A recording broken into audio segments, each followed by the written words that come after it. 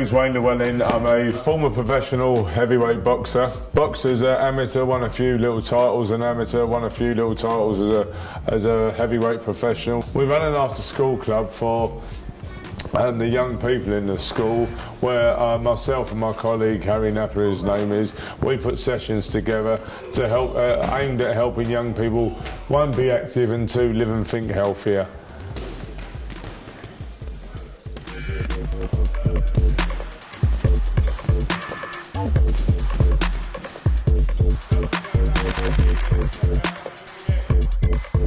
When I first come along, I wasn't really happy to, but my friend asked me to come with him.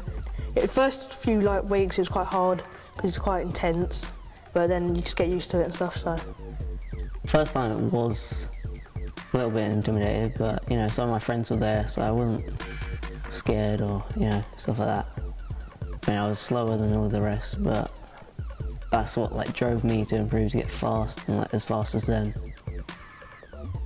I like the fitness part of it, like being able to come to training and train hard and get an achievement out of it, and the mental side, because you've got to push yourself at certain tasks to do certain stuff, and you've got to be able to overcome the ache of what exercise you're doing.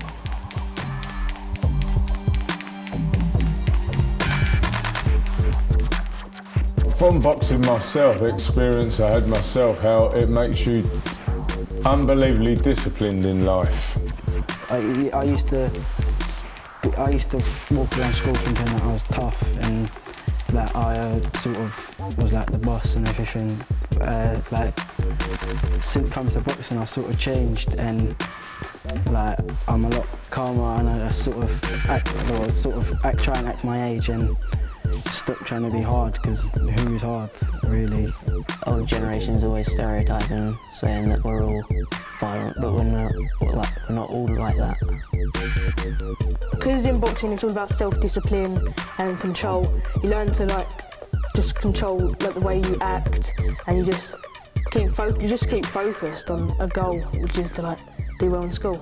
It sort of made me a lot calmer person, and made me a lot to think a lot positive, to think positive and be a more polite person, and stop get in trouble with people the police and stuff, and focus on what I need to do, and focus on school more, and try and get something out of my life that's worthwhile.